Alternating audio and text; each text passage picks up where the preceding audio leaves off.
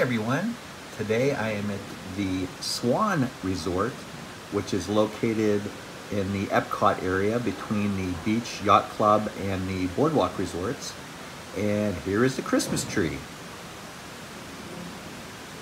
This is always here, but I always love looking at this. This is the lighting fixture at the Swan Resort in the main lobby. It is so cool to look up and see all the lights hanging from all these wires and the ceiling. Pretty cool. I know this isn't Christmas related, but I thought this photo opportunity in the lobby of the Swan Resort was pretty cool. What do you guys think? Okay, I'm going to show you around the outside of the Swan, how the landscaping is all decorated for the holidays. And if you've never stayed at this resort before, it is a very large resort. They do have a convention center here, so there are a lot of conventioneers walking around, and it's very busy. There are a bunch of places to eat inside, but we have stayed here a couple times and we really love it here.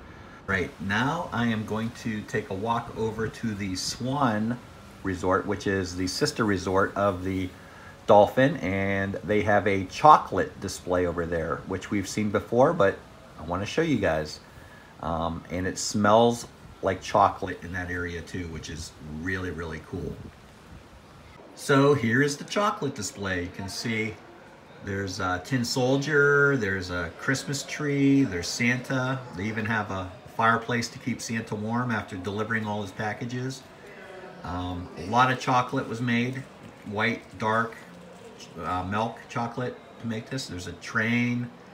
So this is pretty cool to come over and take a look at if you're in the area.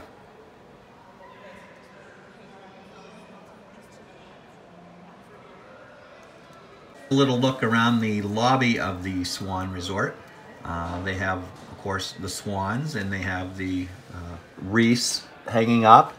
It's very nicely decorated, and they have a couple trees in here. Very Christmassy and gets you right in the Christmas spirit.